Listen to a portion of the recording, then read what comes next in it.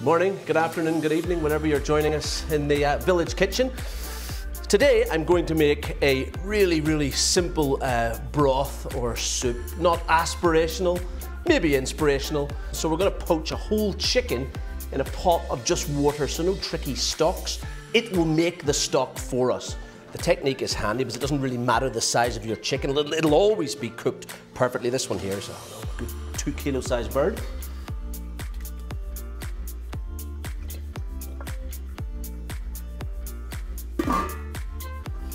So I'll leave the chicken at the boil at a sort of generous simmer for about 2 or 3 minutes. That's all it needs to be. Turn it off and leave it for an hour, and it will always be cooked perfectly. If the chicken is smaller, you would use less water. If the chicken was bigger, you'd use more water, and you're always guaranteed to have really silky, nutritionally dense chicken and stock. We then punctuate that with a whole sort of panoply of ingredients that are going to sort of really turbocharge the health benefits of this soup. We're using some greens here. We've got some cavallo nero and some curly kale, some ginger from just up the coast, some turmeric, which is a turbocharged, Matt Galinsky's here, thank goodness. What is it, a rhizome, Matt? Rhizome. It's a rhizome, apparently. Some green shallots, some lemongrass, which give lots of sort of perfume and aromatics, some fresh coriander and fresh lime. Now we wait. So the contact time with cooking this chicken has been really just a matter of minutes. You just got to be patient, and then after the prescribed cooking time, be careful when you lift it out, because the cavity will be full of what is now a rich stock, or broth as the hipsters say. And we bring him through like that, and he is, if good judgment comes from experience and experience comes from bad judgment, my experience is telling me that he is perfectly cooked. So into our immune boosting restorative broth, I'm going to add some fine pieces of ginger. I've just used a spoon there to take off the skin of the ginger, and I'm going to do the same with a piece of turmeric here. Fresh turmeric.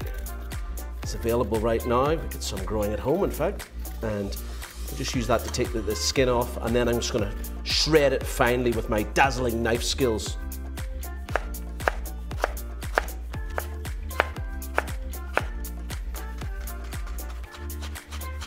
We may not be all super familiar with the musky, sort of complex perfume of turmeric, but we're all very familiar with lemongrass, and the way to sort of unlock its flavor, of course, is to break the fibers. You could crush it, or what I'm going to do here is just very thinly slice it, and when you very thinly slice it, it's really quite edible. And I'm just going to use the white part, just cut it really as thinly as I possibly can. So that trilogy, that trinity of ginger, turmeric and lemongrass will just give extraordinary fragrance to the chicken stock. How have we made the chicken stock? By cooking the chicken in water, as simple as that. This goes on, we bring it to the boil for about 10 minutes, so we get an exchange of flavors between those rhizomes and obviously the lemongrass and the broth.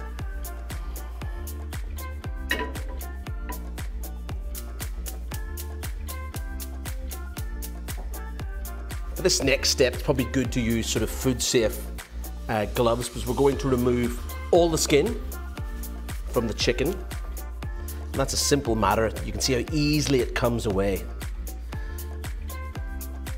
We'll remove the skin from the breasts and from the legs. If you find it easier to do as I'm doing, oh my goodness, it's just falling apart. Remove the legs and then remove the skin. That's fine, of course, as well, but that is just so beautifully tender. The skin's just lovely and iridescent and just barely set the protein. Beautiful way to get to know chicken and how to cook chicken.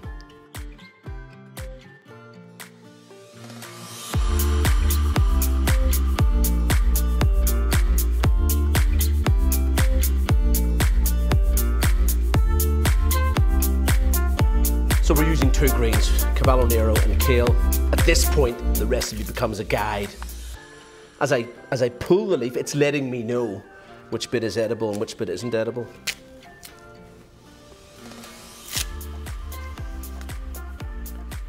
Now, there's no need to do any sort of real chefy reduction to this stock. It should be light and bright. It should have good savouriness, but already the punctuation that the ginger, the turmeric and the lemongrass has given is fabulous. So that's it, we're ready to go.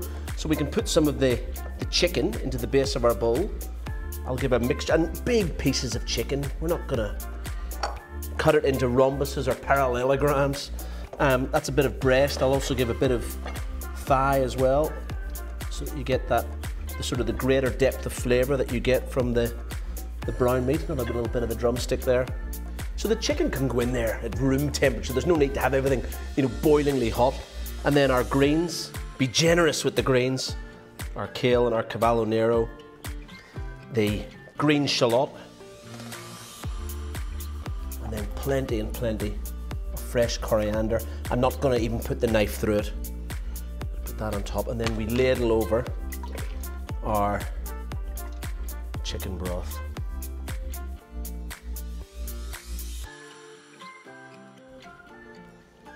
I mean, really, this dish isn't about the chicken or the contents therein. It is about the broth and the restorative nature of it. So I'm going to be very, very generous with that. Have a bowl of that, you'll live forever.